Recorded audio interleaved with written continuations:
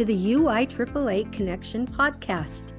GoFan and VNN are proud to be the exclusive sponsor of the UIAAA Connection. Now a combined company, GoFan and VNN provide a seamless integration for digital ticketing and athletic websites. Direct your fans to one place for all your athletic events, communications, and tickets to home and away games. Thank you to GoFan and VNN for their exclusive sponsorship of the UIAAA Connection. Welcome back to another edition of the UIAAA Connection. I'm your host, Mark Hutch-Hunter. Today we have as our special guest, Karen Soper, the principal at Manti High School in Manti, Utah. Karen, welcome to the podcast. Thank you. Thank you for the invitation.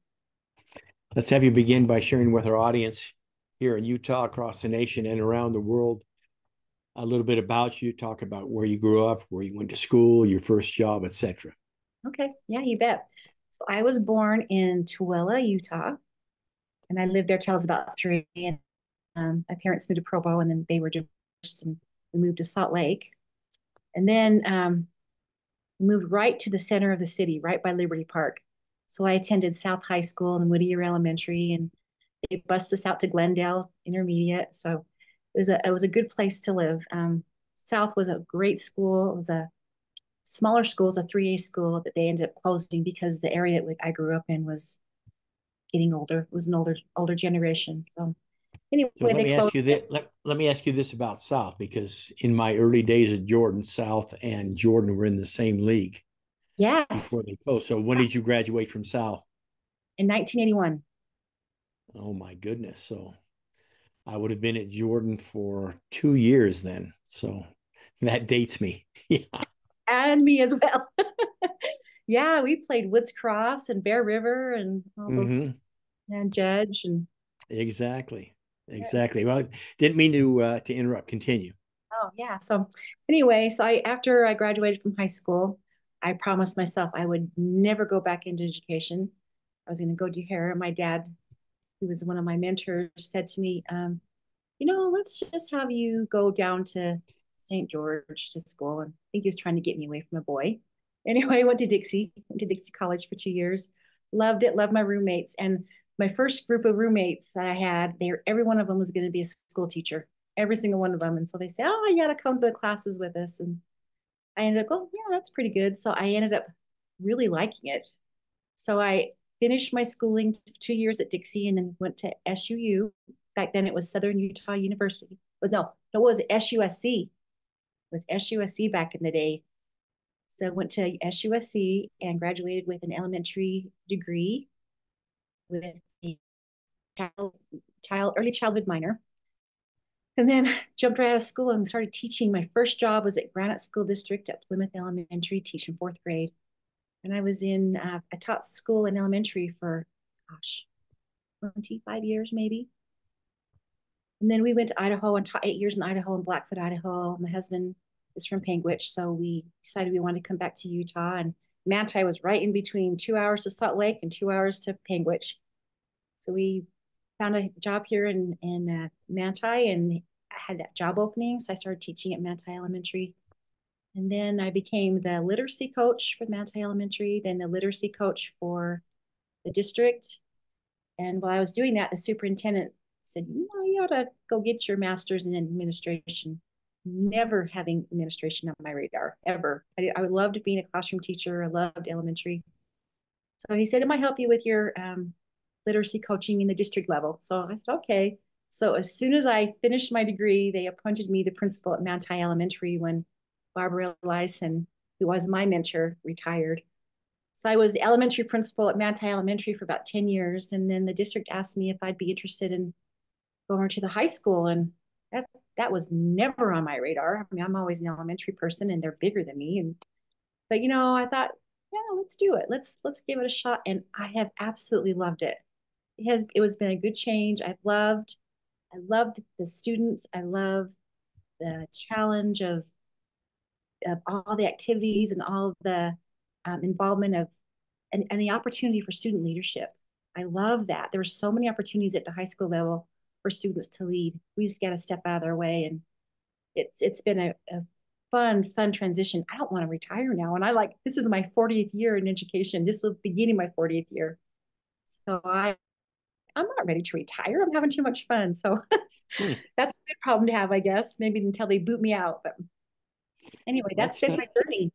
Let's talk about so when you were younger, did you participate in youth sports at all? Did you play anything at when you were at South? I played softball and when I was younger, and I didn't try out for softball when I went to South. I don't know why, but I did play volleyball. I was a volleyball player for 4 years, and then I was a cheerleader and a volleyball player at the same time, which was a trick. That was just my senior year. But my brothers were all involved in sports. It's always been, and I am a one girl and two boys in my family, so I was raised with sports. Watched all the football games. I played football. I was quarterback when my brothers wanted to play football outside. So it's been just a part of me, and I love it so much. That is great. Let's talk about the mentors, coaches, teachers that had a effect on you. Obviously, you already mentioned your dad. Maybe mention some other ones. Yeah, Barbara Lyson, my elementary principal. In all of my years, this is a very interesting stat. In all my years of teaching, in all 39, I have never had a male principal as a boss. I've had a woman principal my entire career, including myself. So, so my mentor have been women, women that we can do these hard things and we can lead. And Barbara Lyson, it was one of my probably most impactful. She was one that helped me to understand that you can solve problems.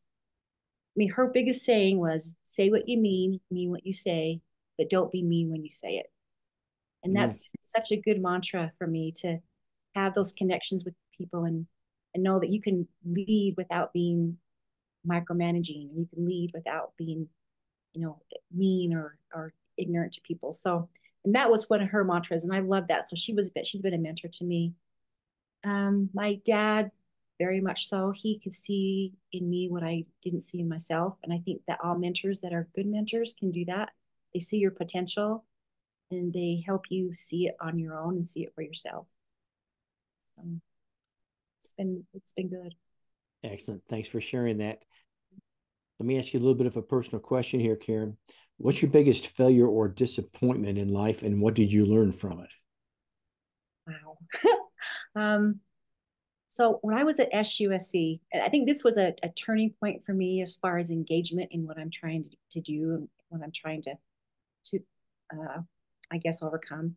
But when I was at SUSC, my senior year, I was a student body officer. I don't know. I was in charge of advertising.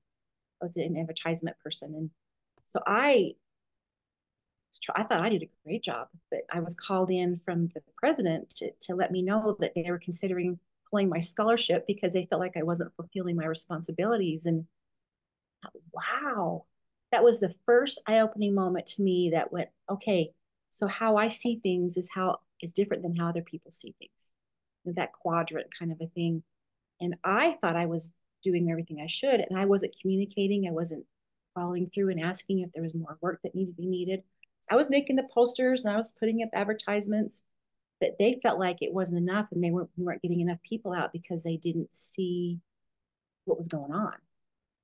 So that, to me, I was so embarrassed. I thought, I never want to feel this way again. So I think that was a turning point for me. Is when I'm involved in things, I want to make sure that I'm all in, that I'm asking questions. What am I missing? And I've taken that through every job that I've ever had is, please tell me what I'm missing. Is this what you're looking for? I need more feedback. If you think this is going to cover it. So instead of just relying on me, I figured out that it's a team effort, that it's a strength to ask for help, not a weakness. So that's really that. I still remember that feeling of like, oh my gosh, I'm going to lose my scholarship, and I was like, first took it very personal, thinking, what are you guys criticizing my work? But I had to really dig deep and say, oh wow, I'm not the expectation. And maybe it was some on their side too, that the expectation wasn't given to me clear enough. That I definitely took it upon myself to be better, to do Sure. better. Thanks for sharing that. Let me ask you a follow-up. You talked about all your years in the elementary school. Well, let me see, 8 years up at Blackfoot Elementary in Salt Lake, then down to Manti.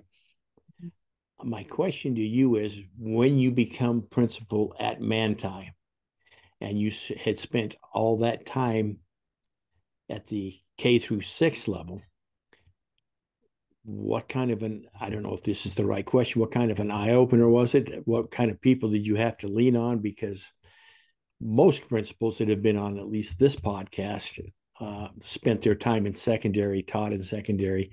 They were around it. But to have someone with an elementary background and to be as successful as you've become, I'm just wondering how that happened, and share with our audience.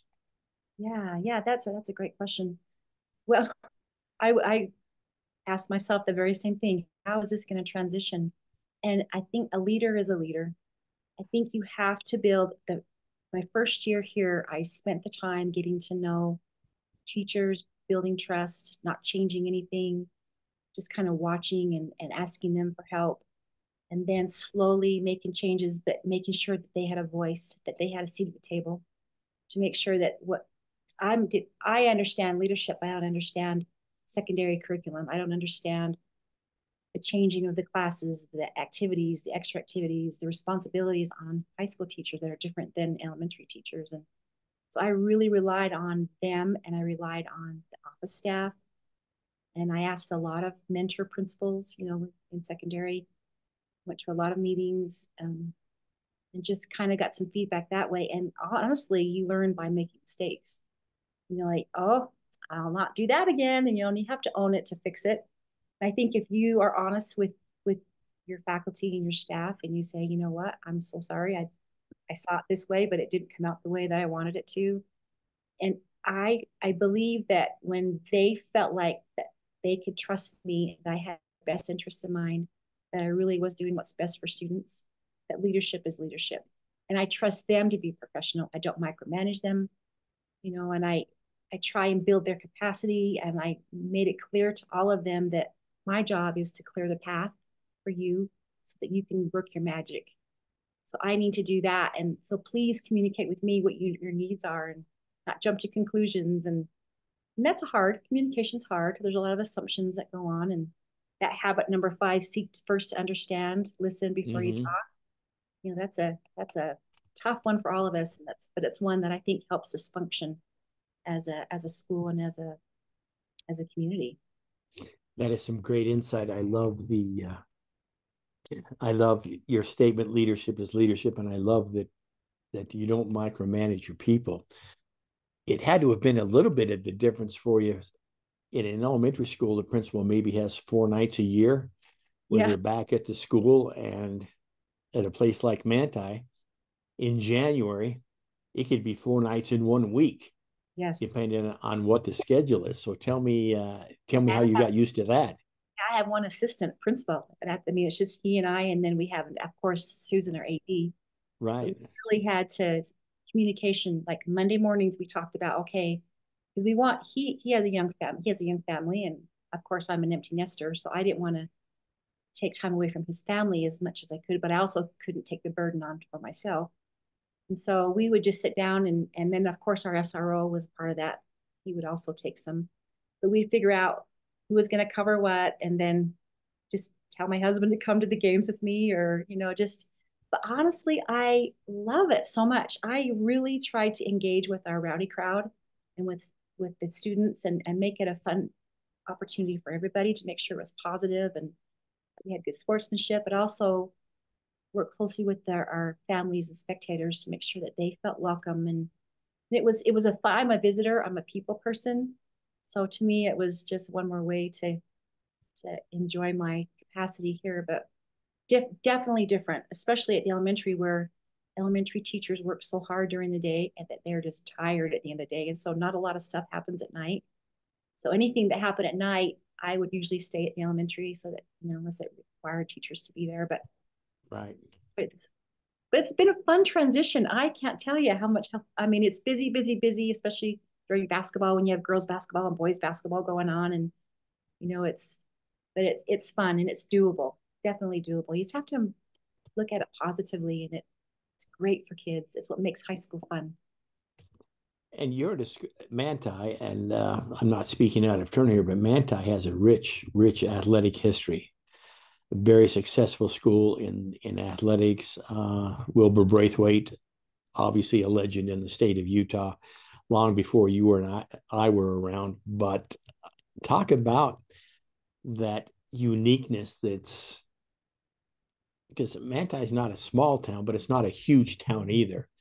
And it's very, being the principal there must be fulfilling. I can see the smile on your face, but is that tough sometimes? Because there's could be a lot of community pressure.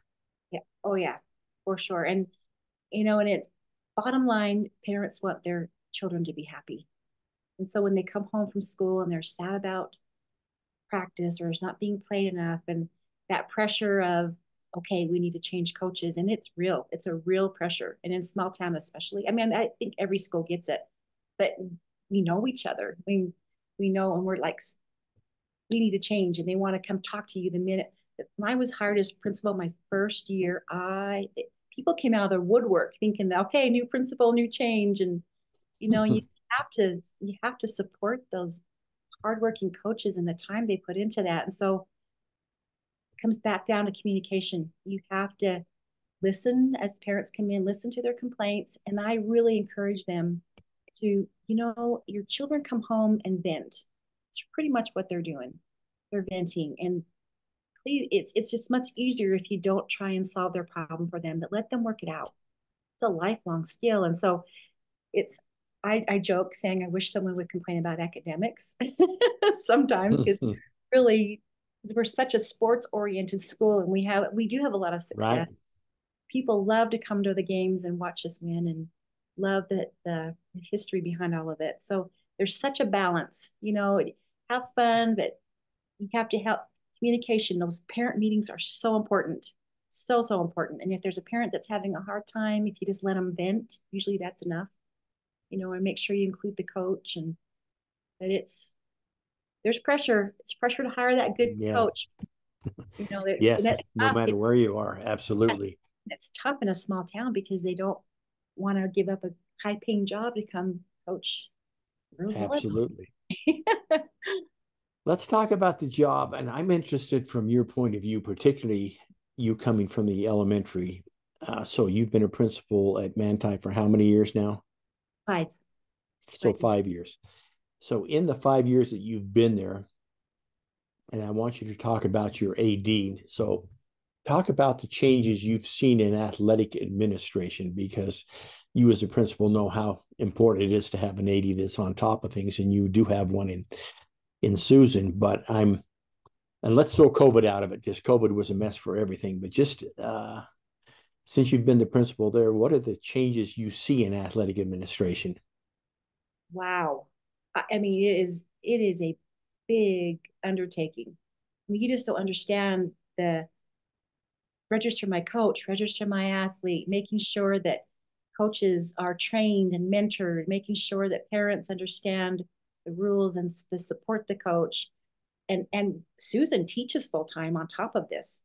So, there is so much to the position that I don't know how she does it. Well, she's amazing. That's how she does it. But we also hired a secretary to help her take care of a full-time secretary to take care of all the secretarial things, as far as checking grades. And absolutely just don't know, because you have all those kids that have to be eligible. So you're checking grades all the time. You're checking attendance. You're making sure that the games are set up, that they have water, that they have, we don't have a athletic trainer. So Susan has, she's there with the ice. She's there. It's just go, go, go, go, go. And I don't know how she does it. I'm just so impressed with that. And just talking to the district, when we were trying to get that secretary, just letting them know how much the position has changed, how we gave her a prep period just to be an athletic director, and that wasn't enough, because she needed that time to set up the ball games, make sure that referees were let into the building, and to get their, get changed into their referee clothes, and to make sure that they have water and then they have a treat. And it's just how to keep all that straight in her head. I mean, it's communication, and it's a team effort. Honestly, it's a team effort. Like this week, she's going to be gone. And so Josh and I are going to handle the team meetings, and Josh and I are going to go to the first soccer game. And so it's busy. Perfect. Busy. Let's talk for a minute about your journey with the UIAAA. And I ask this because not all principals are as supportive of the Athletic Director Association as you've been. Obviously, you've been to our conference on numerous occasions. And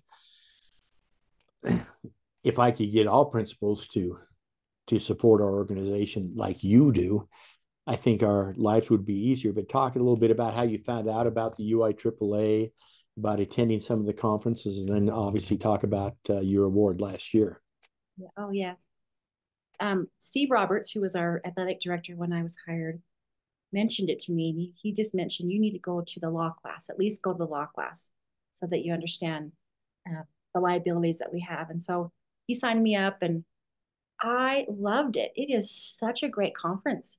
The law class was amazing, but everything else, you just don't know how to support your AD until you go to a conference like that.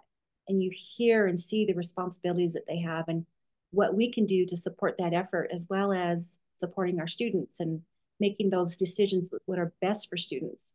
You bring all that out in that conference. And I haven't missed a year. I go every year. I probably should let Josh go, but I really don't want to miss it.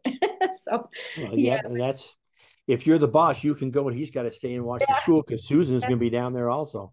she is, and I just, it is so worth my time.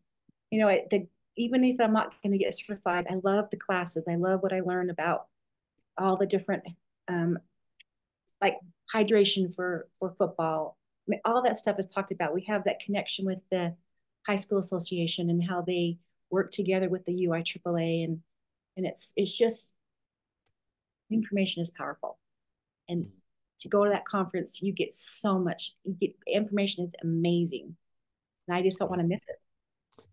Thank you for the PR, and continue to attend. Let me ask you this: what's one common myth about being a principal at a smaller high school that you would like to debunk? Let's see, the smaller, like, well, we work just as hard as all of them. In fact, probably it costs us more money for referees. I mean, the travel is different. Everything is different. You know, when they say you have a small town school, but we have to prepare our students to leave school sooner, to go further distance to play sports. We have 700 students, but we still have the same amount of need that they do. In fact, probably more need, because we don't have all of the support from the city opportunities that they get. You know, we have to bring opportunities to them rather than taking, just for the fact that transportation costs so much. You know, and it's busier because I don't have an assistant principal for every grade level. So we handle all students. We work with all students. We share the discipline responsibility. We share the celebration responsibility. We share the opportunities to attend the games and activities. But we get the opportunity to know every single student. You know, we can stand in the lunchroom by the computer and just say hi to every student and learn their names. So that's awesome. That really is. That's great. And like elementary kids, if you know their name, so great. They're just little kids with big bodies. Yeah. Let me ask you this, because if my memory is correct, and of course I'm older, there are 3 high schools in Sanpete County: Gunnison, Manti, and North Sanpete. Yes. Now, are they then? Is it North Sanpete is its own district? Is that right? Right. So they're separate, and so then Manti and Gunnison are in just Sanpete district, or is it called South Sanpete? South Sanpete School District. Yeah, so we have 2 high schools in our small district, 3,000 students approximately. So we're the biggest. You're obviously the biggest, yeah. Gunnison's about half of our size. So and it's what, 20 miles to Gunnison? About 15 miles. And you get all the Ephraim kids. Ephraim, Manti, and Sterling. Okay. They pick up Gunnison, Fayette, Axtell. They get the rest of them. Okay, that's perfect. Well, Karen, share with us, what's the favorite part of your job being the principal? Oh my word. The people, the students. I love watching students grow and lead and learn. And I love to see them problem solve. I love being among the people. I love building the capacity of, or helping, not, I don't get to build it, but help them build their capacity. I love the opportunities to cheer them on and celebrate, but also help them work through the tough. I love the fact that I can see them start and finish something that they started from 9th to 12th grade, and celebrate them with a graduation. That all of that is so inspiring to me. I think it's just watching them become adults to move on into the world. And I love the challenge of trying to figure out a way to get these kids engaged. They're so different than they used to be. You know, back 40 years when I started, school was fun and they went because they wanted to learn. But now there's so many opportunities to learn outside the school that we have to change the way we deliver instruction, that we have to make school a place where kids want to be. And you do that through connection, through activities, through sports, through making them feel like that this is their school, and that we're here to facilitate. You know, so I love the challenge of that. I love watching it happen. I love what the new kids coming in and watching these little freshmen come in, and they're so scared and they leave with all these wonderful accolades and experiences, and it's just so inspiring to me. I love it so much. Very well said. Thank you so much for sharing. We'll finish with a couple of items. The first being this, Karen. If I ask you for 2 suggestions for a brand new athletic administrator and they need to follow Karen's suggestions in order for them to become a success, what would your 2 suggestions be? Oh, communication, communication, communication. And please remember that to ask for help doesn't, it's not a weakness, it's a strength. We're here for kids, and we're here to make them successful, and us as successful as administrators.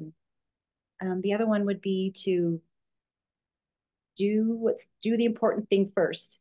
If you think about all the stuff that you have to do, you're going to become overwhelmed and it's going to be frustrating.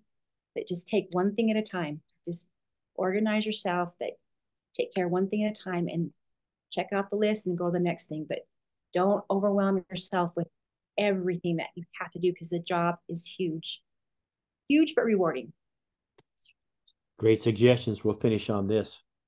Karen, what questions should I have asked you that I failed to ask you? I think you've done a good job. You asked me great questions, made me think. So I just want you to know how much I appreciate what the UIAAA does for our schools and for our ADs and for our principals and for our sports in general. I think it's such a great organization, and we feel the support. We do. We feel like our ADs are trained. They have the support that they need. So thank you for all you do and for how you change athletics for the better. Well, those are kind words. And on that note, that wraps it up for this edition of the UIAAA Connection. Again, our special guest today has been Karen Soper, the principal at Manti High School. Karen, thank you so much for being on the podcast today. Thank you for the invitation. It's been fun talking to you. For our listeners, we hope you tune in again next week for another edition of the UIAAA Connection.